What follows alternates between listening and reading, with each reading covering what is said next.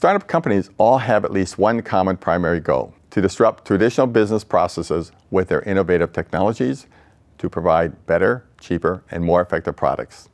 The internet is the primary infrastructure for delivery of this disruption across all sectors, such as banking, publishing, education, and distribution. Many incumbent companies have lost their leadership by failing to innovate and offer new products and services to the markets. Just look at the disastrous result when Kodak failed to adapt to digital image technologies for taking pictures. My name is Jim Connor. Welcome to Game Changer Silicon Valley.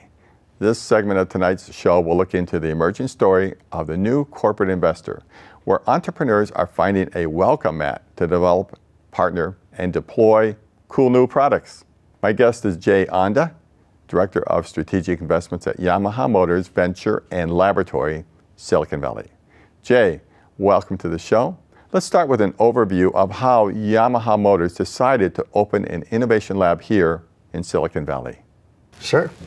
So Silicon Valley is obviously the center of the startup ecosystem and the center of innovation, and there's lots of corporates around the world coming here to look for innovation, look for new methodologies, business models, or what have you.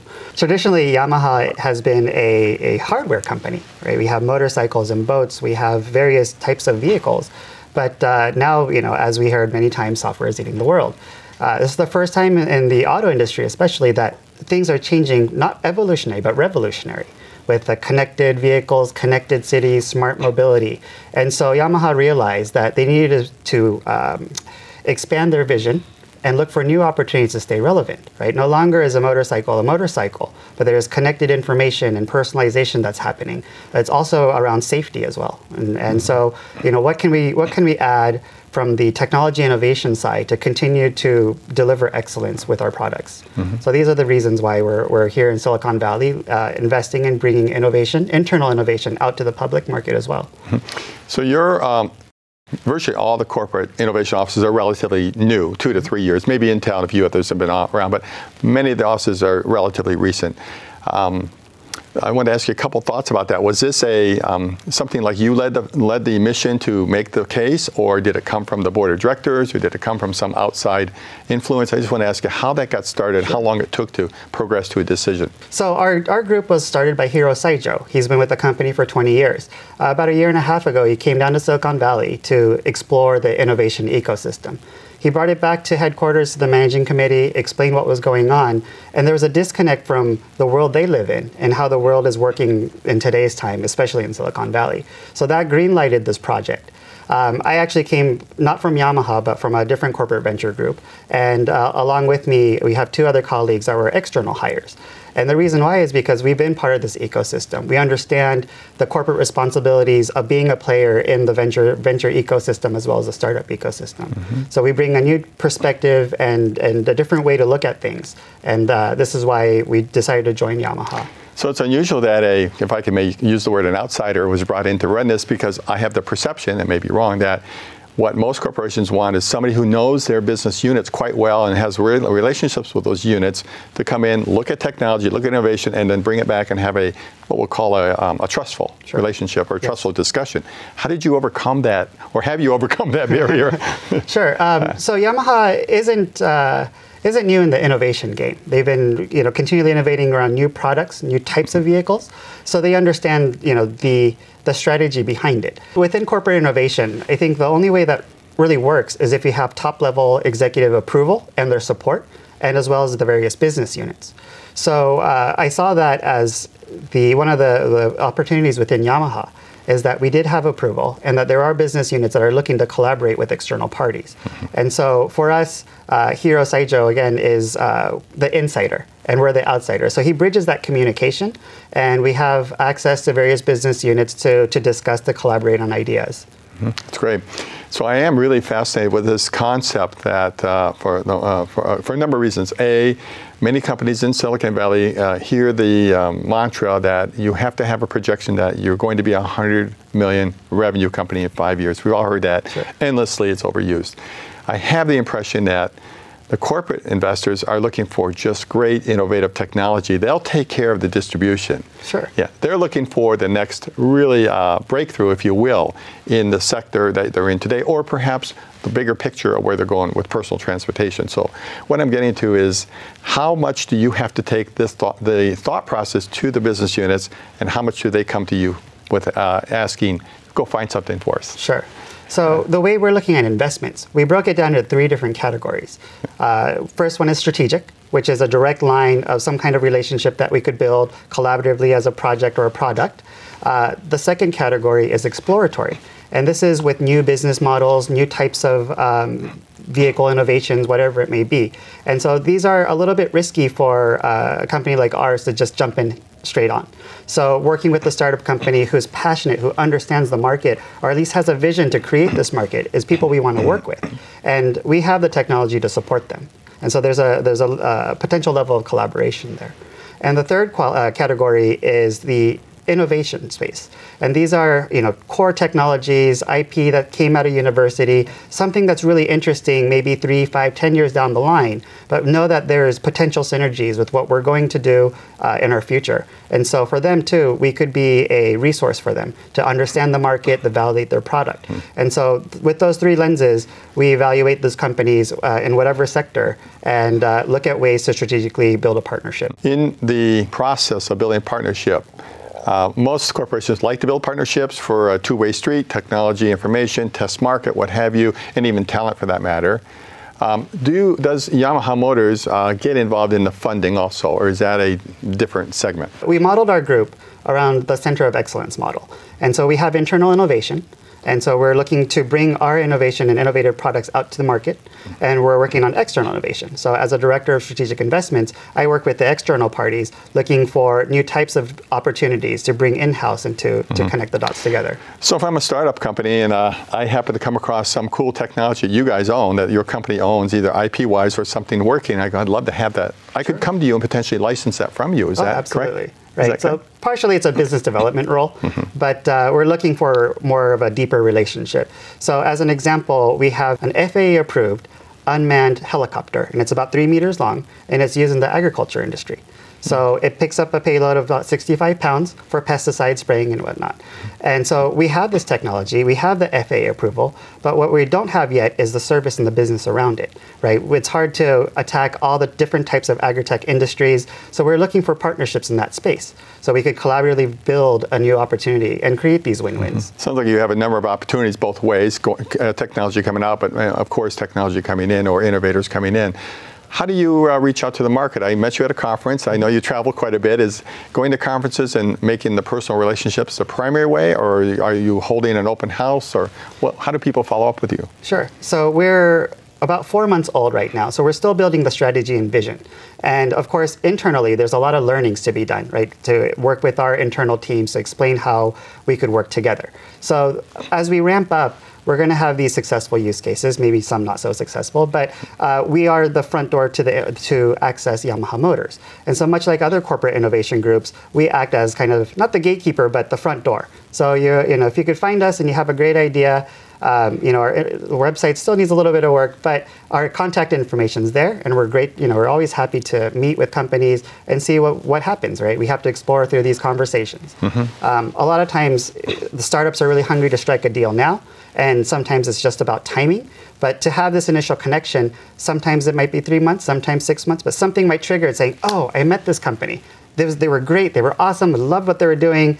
Maybe right now is the time to re-engage and have this conversation. So this is building a longer-term relationship and perspective on the market. That's interesting. I have spoken to some M&A buyers, the corporate side buyers, and they more or less have given me the impression, and we've had some shows that are coming out on this, that entrepreneurs should plan about a year of a relationship build, about a year.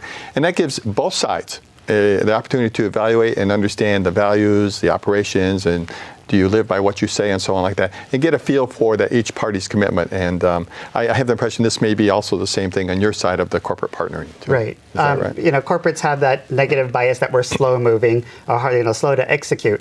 And so, we have to look at it from two different lenses, right? From the investment side, we look at it as a good investment opportunity, good strategic potential, different ways we do the diligence process. From a business development side or partnership side, we also, it's again, kind of a timing-based thing. But every quarter, every year, we have new initiatives. So that drives the segments or the type of verticals that we're attacking. And so from there, we'll reach out to our VC network, to the startup ecosystem to see the who's who, right? And because we're stage agnostic, it could be an early stage startup with 2 people in their garage to something a little bit more established, maybe later stage, ready to go IPO, or even a public company, right? So we're not just working with startups, but we're looking to be an open player and a partner for just building out this ecosystem. Now, some of the corporate innovation offices are building out an accelerator of type, if you will, innovation center, whatever you want to call that. Is your group doing that also, or are you just working on business deals? Right now, we're looking, again, we're building out this strategy, and we have to find the right pace, the right style for Yamaha. So there isn't a playbook for corporate innovation. There are certain rules that, and good manners to follow, right? But every company has its own culture. And to change that culture, to be more open, is a very, very difficult task. It's never seen on the outside. Lots of difficult conversations happen on the inside. So the more adaptive these groups are, the more active and aggressive we could go. Are you working at all with the universities by chance? Because there's a great deal of IP and research going on there. Yeah, so we have great connections with Stanford, UC Berkeley, and MIT. And we're not just in the United States. We're looking for innovation around the world. Let me ask you just one last question in this area of the innovation office or the innovation laboratory. What are the benefits of to a startup company with your international distribution? I'll let you answer that, but I have some assumptions here. I assume it's a big opportunity. One of the biggest values that a corporate could provide in general is the access to the customers. Maybe not direct access, but the insights, the market knowledge, the strategies of a go-to market plan. And so we could support a company doing that. On top of that, we do a lot of manufacturing as well. So we could perfect some of this hardware technology and help them understand the challenges of building out products at scale. So we have various technologies around e-bicycles, e-motorcycles, hub motors. And so with all the know-how of how to put it together, we could help polish some of these early stage prototype concepts. And so aside from just money and access to the market, there's a lot of operational support that we can provide as well. Do you stay involved? I take it. It sounds like you're quite a gregarious, outgoing, easygoing guy. And we had this trip at this conference. People attend. You had your cameras. You're meeting everybody. And I assume you stay involved and you usher the companies through the various processes, make sure they get a good hearing and they get a fair feedback. Yeah, I think we especially, we're trying to champion these startups and to get them to the right people as part of our job, right? And so it might fall on deaf ears for one group and it might not be the appropriate group, right? And so there's other business units that are looking for these types of innovations. So for us, connecting the dots internally is part of our job as well.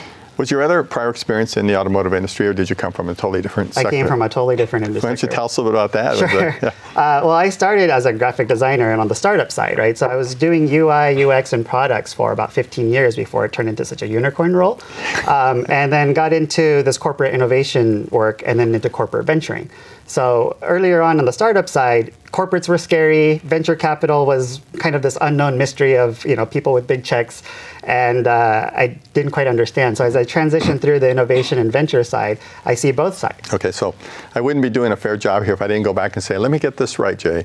You go from graphic design to corporate investing. Designer, engineer. Designer to engineer, then engineer to corporate guy. Right. I was a hybrid. You were a hybrid. Yeah. Okay. I was lucky that I started off my college life in computer science. Okay. And then got into marketing and got into design, and I liked both, right? They're both a similar type of mindset. You get to think outside the box and be creative, but execute on something. It's tremendous. I mean, a guy that's got a graphic design and appreciation for the power of design, frankly, moves into the corporate environment and is able to move up into this innovation center. I think, a very positive statement for Yamaha Motor's decision to have you on the team. I appreciate it. Thank you. Yeah. Anything coming up in the next, we'll say 12 months to 15 months, maybe 18 months that you see on the horizon? I know you can't talk about your internal stuff, but this whole idea of self-driving cars. Is everybody going to adopt this? And will electric cars be ubiquitous? And what do you think is going to happen here? I think so. One of the projects that we announced at the Tokyo Motor Show last month was a project called Motobot. and that's an autonomous motorcycle riding robot. And this is its first iteration. It shifts gears. It could go up to about 100 kilometers an hour. And the ultimate goal is to challenge Valentino Rossi on a race. And so the innovation technology that has to happen to make this successful, there's so many things that we have to understand. It's not just a four-wheel car, which is very stable. It's two wheels on a very aggressive road terrain, lots of turns, lots of leaning. And so, what does that mean? How do we make this a little bit more autonomous, automatic? And we bring those learnings back into the safety of the motorcycle of the future. And yes, we are looking at various e-vehicles as well.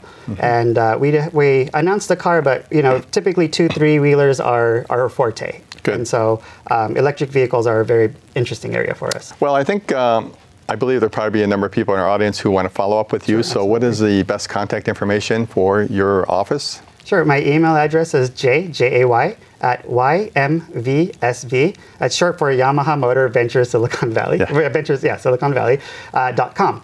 I am impressed with what you've accomplished, but I love the story going from the graphic design to the engineering to the corporate investor and the innovation. That's a great story. A lot of people ask how I got in there, and it's really just luck is part of it, and being open to people's feedback and new opportunities. And so with a lot of startups too, just because a corporate may not be a fit, but they want to engage with you, go dance, go explore. Well, I certainly want to keep in touch with you, your office, and what you're doing, and look forward to a follow-up session, perhaps, bring you back on the show maybe in 12 months, and let's talk about some of the projects you put together. Thank you. Thanks so much for being on the show. I wish you every success going forward. Thank you very much. Thank you for joining us for this week's episode of Game Changer Silicon Valley. Each week, we'll address an area of innovation that may emerge as a game changer of tomorrow. You can follow us on our website, gamechangers.tv, our Facebook page, or subscribe to our YouTube channel. We look forward to your continued interest and participation in the upcoming shows.